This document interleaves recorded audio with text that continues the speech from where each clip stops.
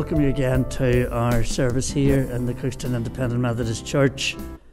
We're in a rather dusty building recording this because the workmen have been working here, and so if we're drinking water or coughing a bit, don't get too annoyed or concerned. But we do pray again that you are knowing God's help and God's blessing in these difficult days, and we do remember those that aren't well and those that we know that are in hospital at present. Our Thursday night Bible study will be taken this Thursday evening by our lay preacher, Mr. Stuart Brown.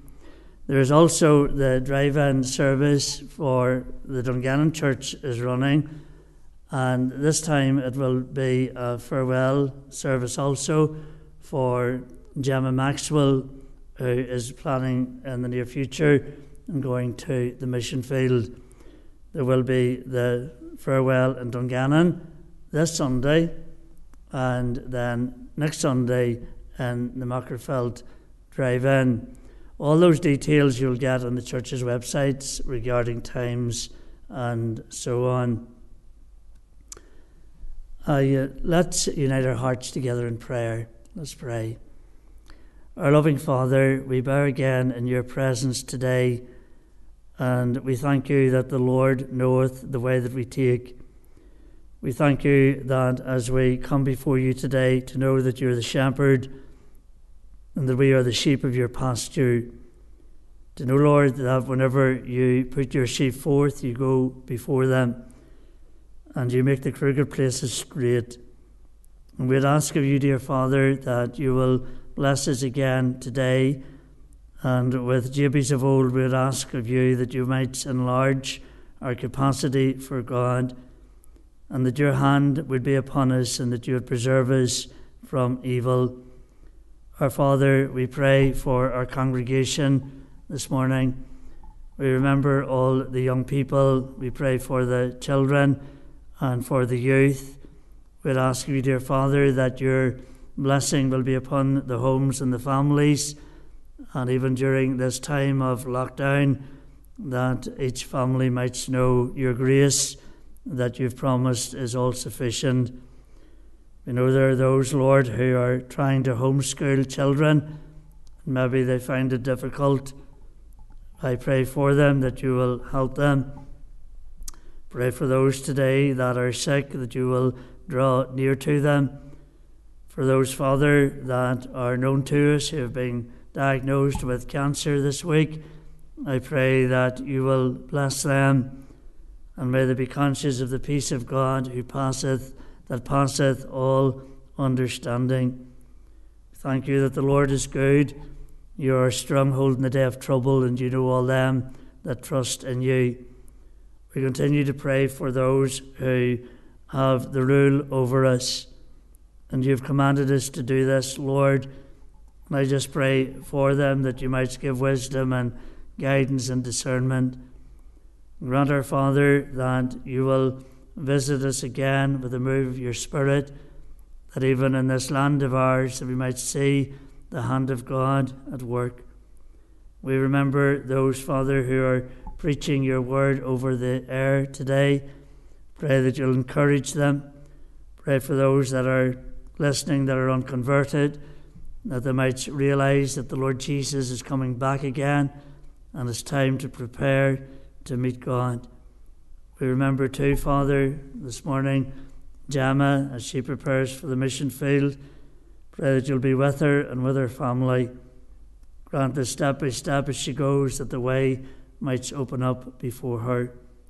Continue to remember, Father, the situation even in our land with regard to this virus, and we ask of you, Lord, that you will bless those that are working even this day in difficult circumstances.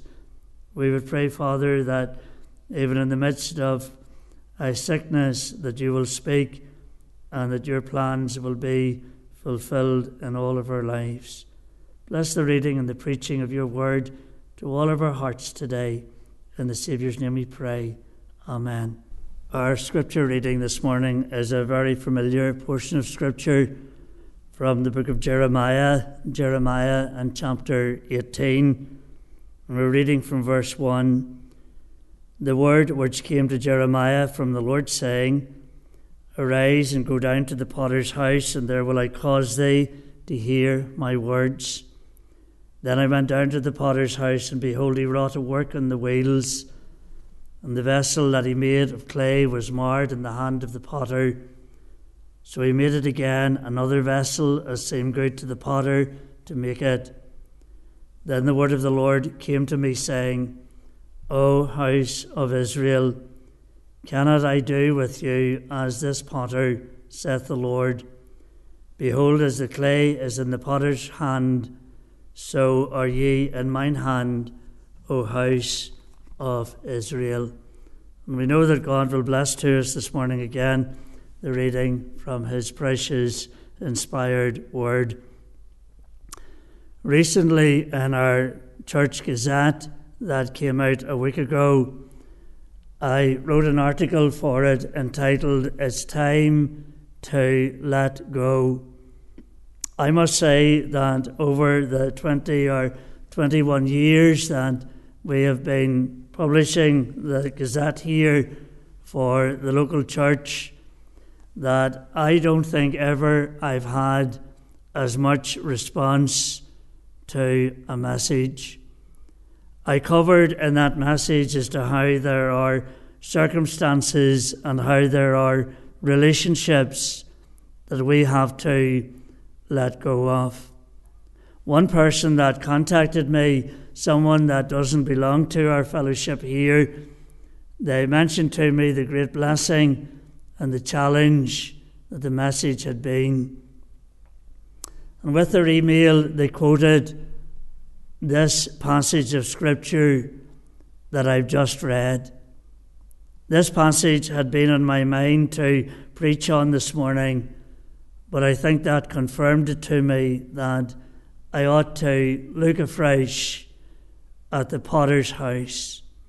And so this morning I want to entitle this very simple message as the potter's house. Perhaps maybe we will recall and we can meditate upon the fact of the potter and the clay, and how the potter is constantly at work in all of our lives. God used many images to describe his relationship to his people.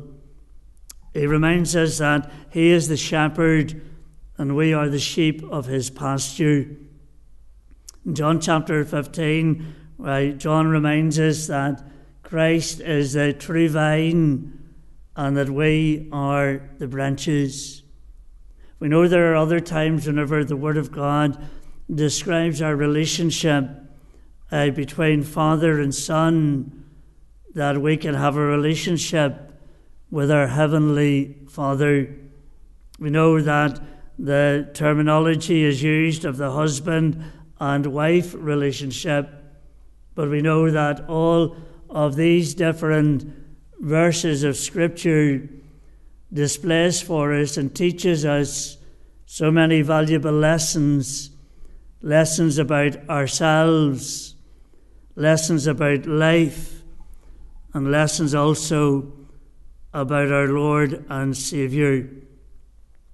There are 4 writers in the Scriptures that mention the potter and the clay. We have read here in these few verses from the prophecy of Jeremiah. Jeremiah, the man that is known as the weeping prophet. Jeremiah speaks about the potter and the clay.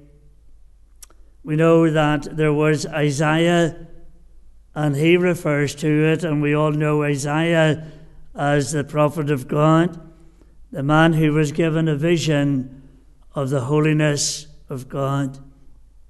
There was the prophet Zechariah that refers to the potter and the clay. The prophet Zechariah, who wrote so plainly about the crucified Lord and Saviour. And then over in the New Testament there is the man who wrote so much of the New Testament, the Apostle Paul, and he speaks so plainly about the grace of God that has appeared to us. And I want to say, dear friends, this morning that God said that the clay represented the whole house of Israel. We know that they were God's chosen people. Believers are also God's children through faith in the Lord Jesus Christ. And so these verses and this story refers also to us. There's the spinning, there's the making, there's the marring, there's the modifying, are all parts of what happens in the life cycle of the clay. From a useless lump of clay to a very useful vessel, life is the wheel that is spun according around to so swiftly by the potter. It is not controlled by chance or by luck. We know that luck does not come into the vocabulary of the believer. Perhaps you listened this week to the great coverage of the new president of the USA, President Joe Biden. You may have listened to the outgoing President Donald Trump wishing Biden the best of luck in his new post. I want to say, dear friends, today, our lives, whenever we are saved, is controlled by God, not by chance and not by luck. It was Job who reminds us in Job chapter 10 and verse 8, "Thine eyes have made me and fashioned me together round about, yet thou dost destroy me." Perhaps many that are listening to this message this morning, you have been used in evangelical circles. You've attended gospel meetings and gospel services. And no doubt you will have sung many times that little chorus that we have sung often in this church here, "Spirit of the living God, fall afresh on me." And of course that little chorus goes on, "Melt me, mold me, break me, fill me, Spirit of the living God, fall afresh on me." The reason why God has saved any of us is that we might serve him, that we might obey him, that we might walk in the light with him. In other words, we are saved to serve. He saves us so that we could be actively engaged in his service here on earth. After I was converted many years ago, there's a verse that I read that is in the inside of one of my old Bibles, and it just goes like this here: "Could a mariner sit idle if he heard the drowning cry? Could a doctor sit in comfort and just let his patients die? Could a fireman sit idle, let men burn and give no hand?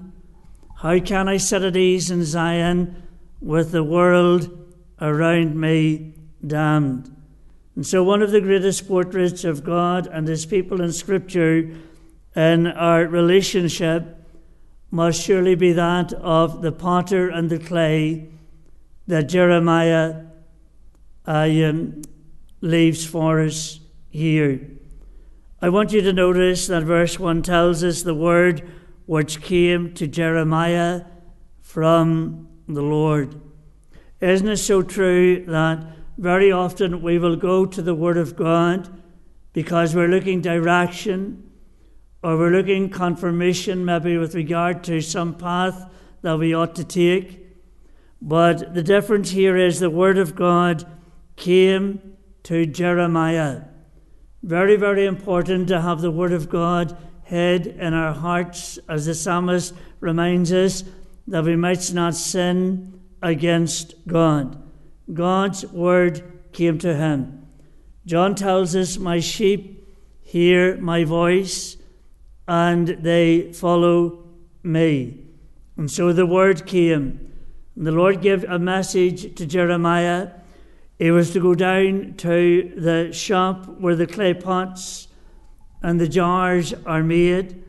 And God says to him, there I will cause thee to hear my words. And so the prophet is humble enough to obey the call.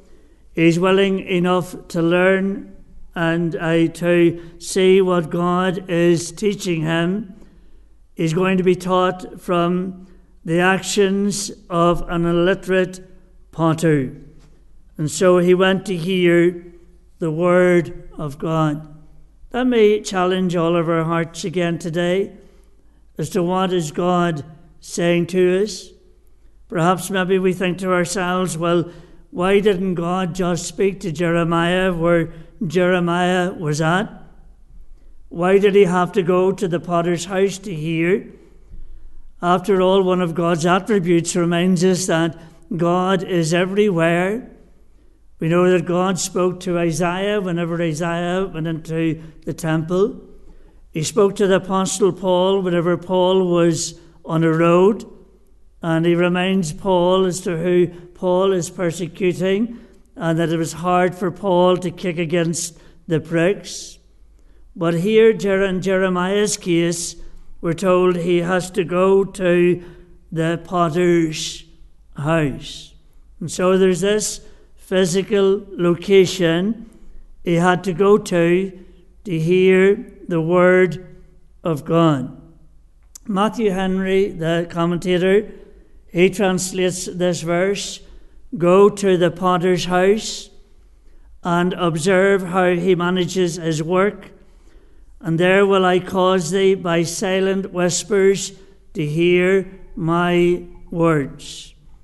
Whenever Elijah was finding himself in a very depressed state, we know that God came to him not through the fire, not through the whirlwind, but in a still small voice.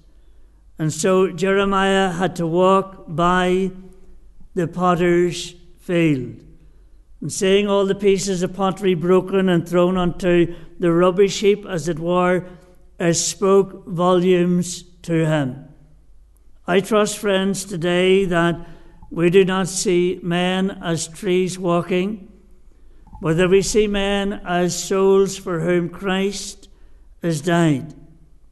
Here, Jeremiah would never have heard this if he had stayed in his bedroom.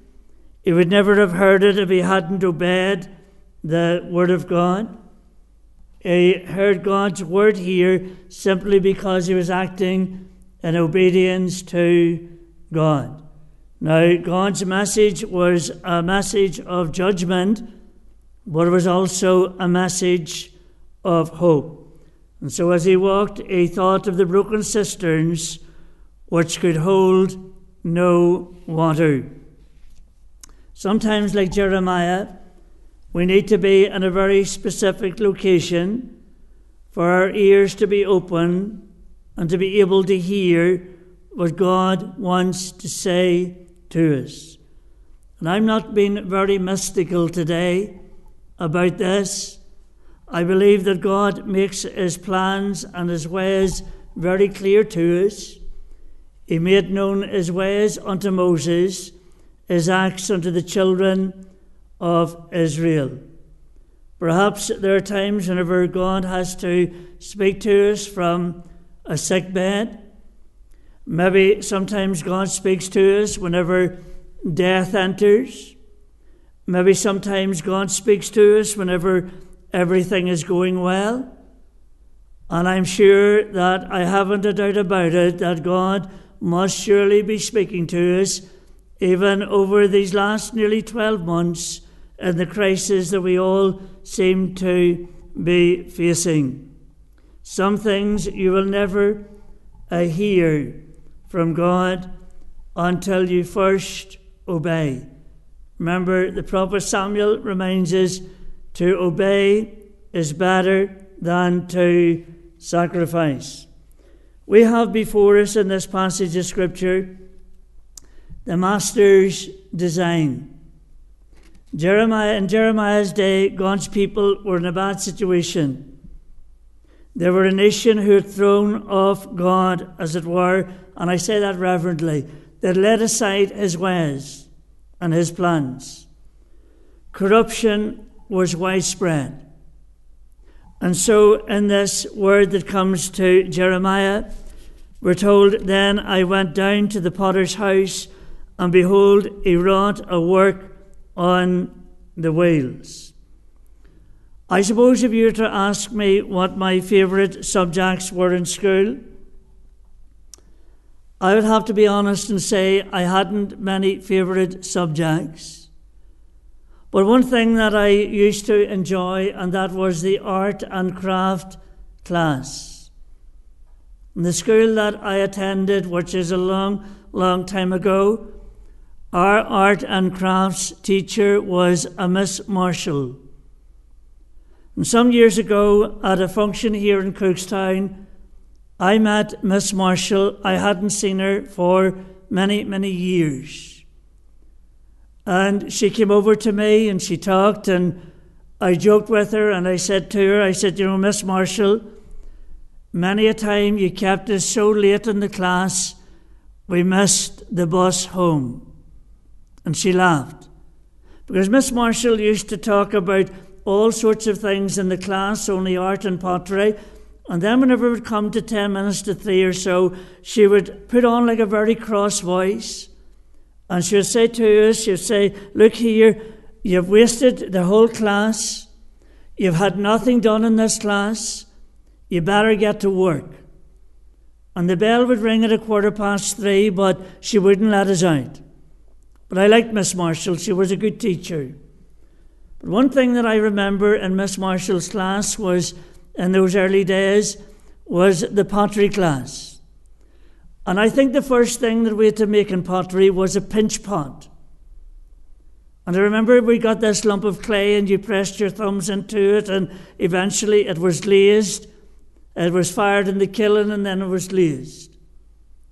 And then a little later on, we made like a vase out of a number of pinch pots, and we put them all together, and again it was fired and was glazed. Amazingly, I still have that vase. Now, I'm talking about a long number of years ago. And on the bottom of that vase, it's a green vase because I am a bit of a hoarder. On the bottom of that vase, it just gives my initials, MP 3N. So I was third year in the school. But I like pottery. I like seeing the wheel. Though I was no expert at it. And so we see in this story here, the Master has a design, a perfect design. But we're told the Master's intention was the potter has this singular purpose. He plans to take the clay and produce a good vessel. He wants to make vessels that will reap a profit. He wants those that will be found useful. And he wants those that will be an honour to him. And this is God's intention whenever he saves us. Jesus saves us by his grace. The moment that he saves us, till the moment that he calls us home through death or through his return, whatever way we exit this world one day, we are a work in progress. The Bible tells us, "Be ye holy, that bear the vessels of the Lord." Now the potter has ingredients. We're told there was the clay. This represents the house of Israel, dug out of Egypt and brought into Canaan. Like Israel, we've been taken out of the clay pit of darkness. We have been liberated from the bondage of slavery. We've been translated into the kingdom of God's dear Son. The clay was dug out of the ground. It was worthless, really, until the potter decides to make something with it. I love that hymn that reminds us, in loving kindness, Jesus came, my soul in mercy to reclaim. And from the depths of sin and shame, praise God, he lifted us. There was the ingredients. There was also the instruments that the potter was going to use. The potter uses several implements to bring the clay to a place where it is usable. And I want to say, dear friends, today that if you're a believer, that God has many instruments that he uses in all of our lives. We know that, of course, there's a shovel. This is the tool used to dig the clay from the earth. This is a picture of the Holy Spirit coming to us right where we were in our sin and convicting us. There was a mallet. After the clay has been cleansed and processed, it is placed on a table and beaten with a wooden mallet. The potter does this to remove any air bubbles that are trapped in the clay. If he doesn't, the air bubbles will form a pocket that will produce a weak spot. Now, those of you that are from Cookstown and maybe some further afield, I know that for many, many years I've always had an interest in antiques. And one thing that I've collected over the years is Victorian glass. Cranberry, some people call it ruby glass, Vaseline glass, amber glass, and maybe other types of glass. And one thing that you will learn, even if you're a novice in glass, and that is, if you have a piece of glass and it's perfect, well, it's not Victorian in all probability. Because what you do with Victorian glass, you look for the imperfections, you look for the air bubbles, you look for the weaknesses. And we know that much repro glass is around and has been for many, many years. We know that a lot of glass now comes from Czechoslovakia, from other countries. But I suppose it's still possible to be pretty sure whenever it comes to the old. I suppose especially Jonathan and Samuel, over the years with me, though not in recent years, we have taken enjoyment in going over to the antique fair near Nottingham at Newark.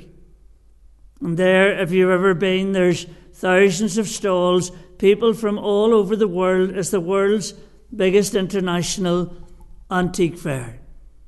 And you go there and you will see antiques, and you'll also see repros that are very like antiques. And any of us, of course, could be caught in thinking that we have the real antique whenever maybe it's a repro. And I remember a number of occasions here in the church where people said to me, they said, I'm pretty sure that I saw you or I saw Samuel at on Floggett or Bargain Hunt on some of those televisions. I don't think I'm doting, but I'm pretty sure that we've seen you. And so I said to a number of the congregation, you're not doting, you're not confused, yes, you saw us. And one of those occasions was with Gloria Honeyford on one of those events that, again, of Bargain Hunt or whatever. But I want to say this, dear friend, that there can be the weak spot. And so the potter here, he wants to remove this weak spot. And so he hammers out the clay. Now we find, of course, that this is a picture with the hammering of the trials, the calamities, the chastisement that comes into all of our lives. But remember, God is working out all things together for our good. We don't like the pounding of the mallet. We don't like it. The Apostle Paul was able to say in Galatians 2 and verse 20, I am crucified with Christ. Nevertheless, I live. The crucified man has no ambitions of his own. No, he's in the hands of the potter. The crucified man is facing in one direction. He's nailed to the cross. He focuses on Christ. He wants to be faithful to his calling. And then the other article that is used, or another instrument, and that is the wheels. Behold, he wrought a work on the wheels. The potter controls the speed of the wheels. They only rotate according to his will. Never forget that God is in control regardless of what we may face in life. God is in control. There's also the potter's hands. While the clay spins around the wheels, it is never out of contact with the potter's hand. He's moulding and he's shaping. What a lovely picture of our Heavenly Father. There are times, perhaps, whenever the potter seems far away. Times whenever our Heavenly Father may seem disinterested in us. Times whenever he seems to be so far removed and so remote from us. And yet he has promised never to leave us or forsake us. I've heard it sung before. I don't know all the words of it. That piece, he's still working on me to make me what he wants me to be. What a picture of our Heavenly Father.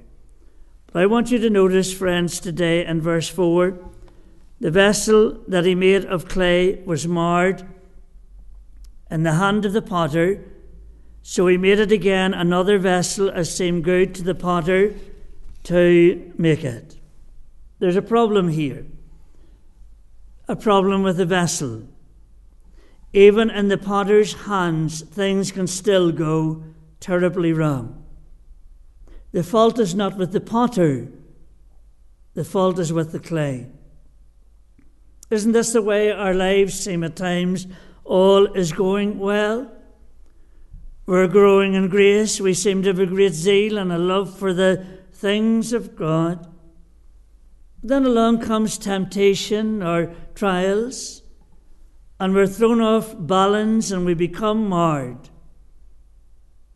I wonder today, are you a marred vessel in the hands of the potter? What causes the vessel to be marred? Sometimes maybe it's caused by disappointment. I know of those today, as I'm sure many do, who even once were involved in the work of God, and things maybe didn't work out the way that they anticipated or the way that they planned. And sadly, today, they have little interest in the things of God. Disappointment set in. Maybe sometimes the vessel is marred through unbelief. The very disciples had to pray, "Help thou mine unbelief." Sometimes I reckon the vessel is marred by divided loyalties.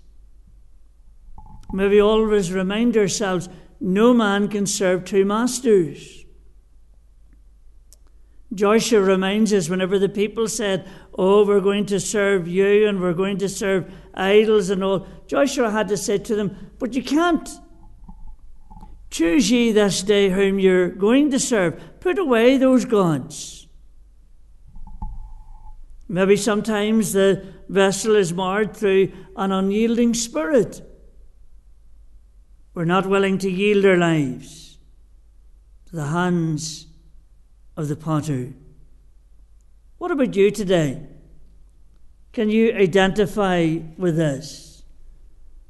Oh, there's the potter's design. He wants to make this vessel a perfect vessel. He has all the tools, all the instruments. God does everything well. There's his disappointments. Sometimes, perhaps, maybe, and even maybe you're listening to this message this Lord's Day morning. There are times maybe whenever we think we're unusable and even unredeemable.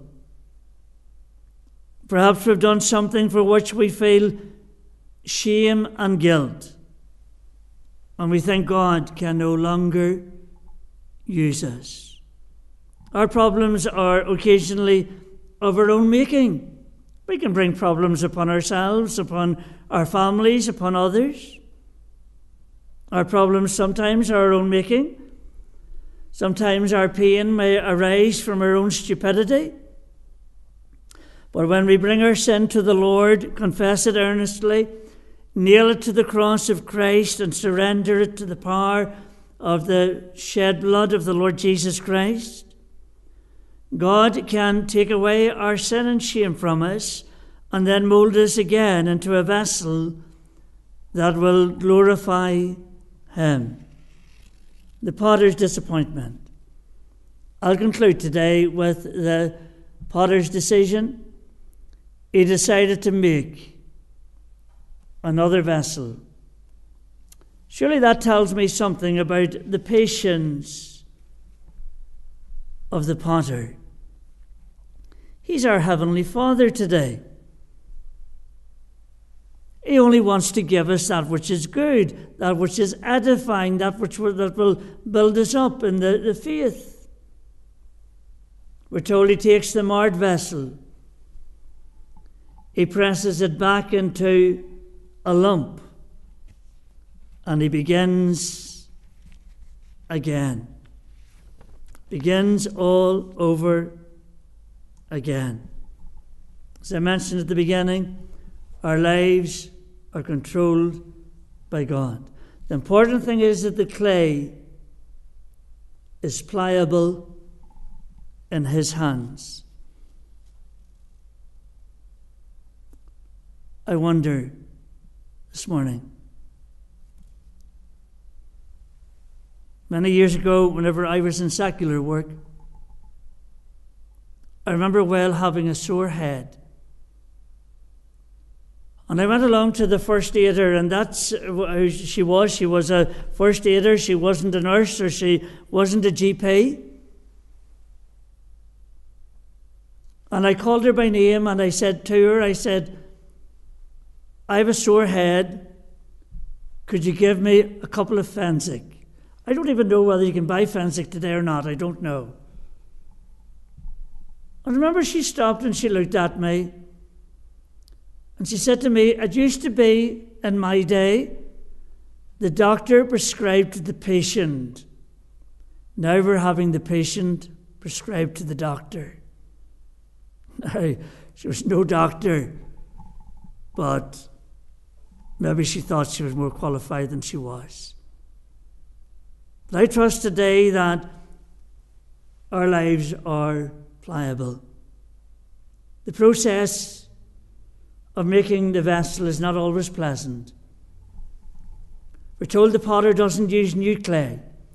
He has a vested interest in what happens to the clay. And he gives a very clear message. Message about control. O house of Israel, cannot I do with you as this potter, saith the Lord? Behold, as the clay is in the potter's hand, so are ye in mine hand, O house of Israel. We're saved this morning. We are not our own. We've been bought with the precious blood of Christ. There was a message about yielding. The duty of the clay was to yield to the will of the potter. I wonder, can you say today, I am totally yielded to the will of God in my life? Or are there still areas where I've got control? Do I make up all my plans and then go to God and tell God how I think it should be? Or do I step back and say, look, God, you're the potter and I am the clay. In the year 1902, before any of us were born, a 42-year-old woman sat in a prayer meeting one night with a broken heart. She has served the Lord faithfully all her adult life in many different capacities. All the time she was dreaming of her heart's desire to take the gospel to Africa as a missionary.